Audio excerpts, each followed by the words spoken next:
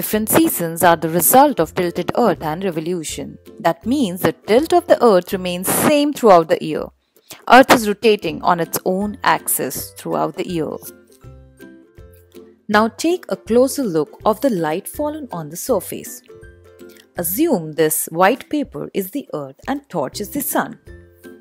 If the sun rays are falling straight, it will cover less area and light will fall directly onto it. That means light is much more concentrated in this area.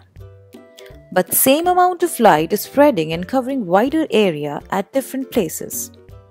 That clearly indicates that same amount of light under 3 different conditions covering different area. What causes the different seasons around the world? The tilted Earth is the reason why sunlight is falling at different places in different seasons. This is also a reason we have variations in our day and night during different seasons.